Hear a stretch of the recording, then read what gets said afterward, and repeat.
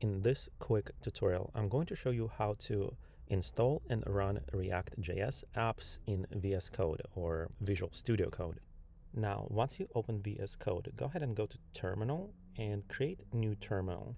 So go ahead and take the link from the description of this video and paste it directly into terminal. Now, this is going to install Node.js using something called Node Version Manager or NVM.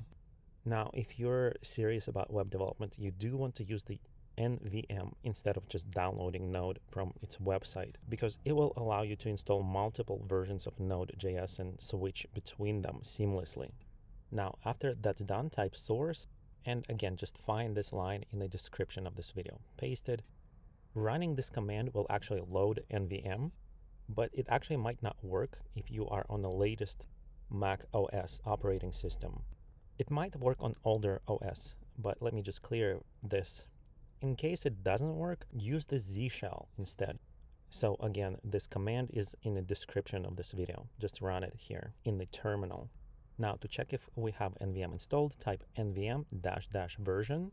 And if you see the correct version, which is 0.39.5, we are ready to create and install a ReactJS app in VS Code.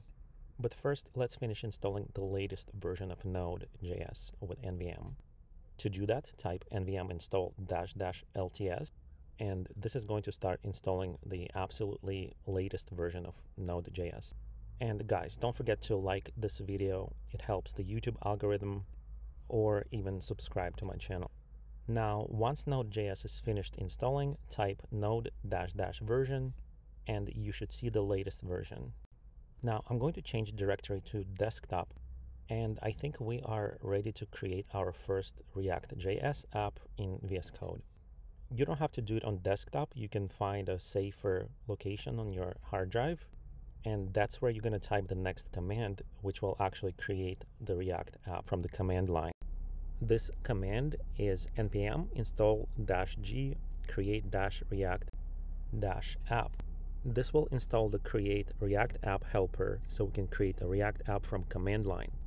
Now, the way it works is that we're going to call npx command followed by create -react -app and name the folder of your React app anything you want. Here, I'm just going to use my -app, but it's really up to you what you want to call that folder for your React project in VS Code. Now, at this point, your ReactJS app has been actually installed and set up in VS Code.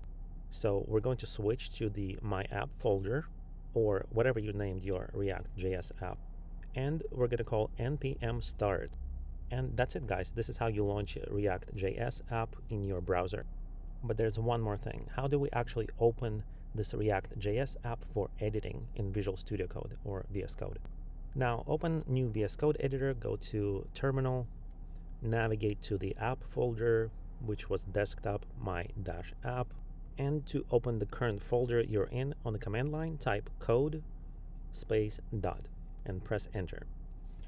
Now, ideally, this will open this project in Visual Studio Code, but if it's not opening, press Ctrl+Shift+P, which opens the command palette in VS Code. Start typing the word shell, and then click on shell command, install code command in path.